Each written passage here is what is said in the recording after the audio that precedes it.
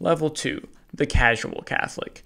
So the casual Catholic, unlike the complete ignoramus, has a basic understanding of the faith. He kind of has a elementary school understanding of what God is. He knows Jesus is God, kind of knows what a priest and a church is, all that sort of thing.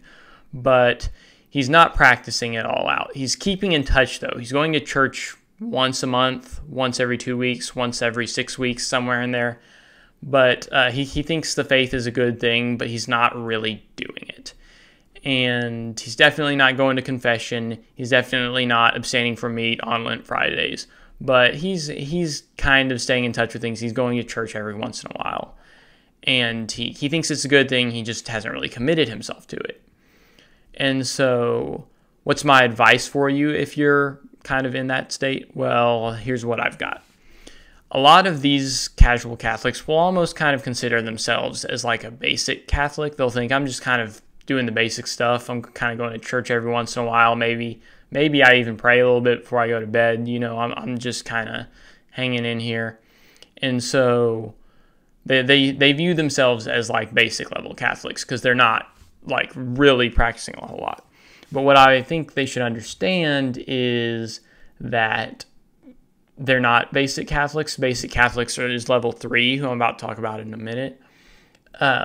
If you're only going to church once every few weeks or once every couple of months, you are not fulfilling the basic requirements of Catholicism, right? The basic requirements of Catholicism, and this is my advice to you if you're in this situation, is you need to go to church once every week. You need to go on Sunday or Saturday evening.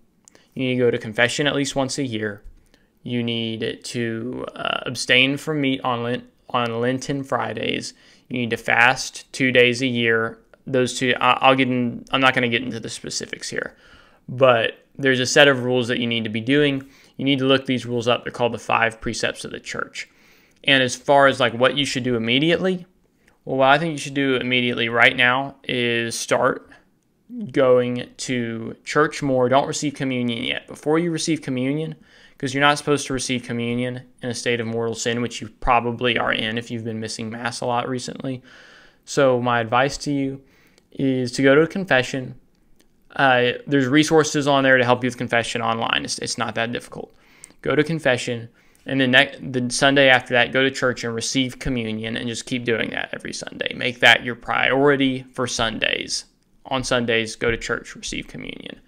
And then you'll be practicing your faith then you'll be kind of like a basic Catholic, and you'll have more room to grow from there.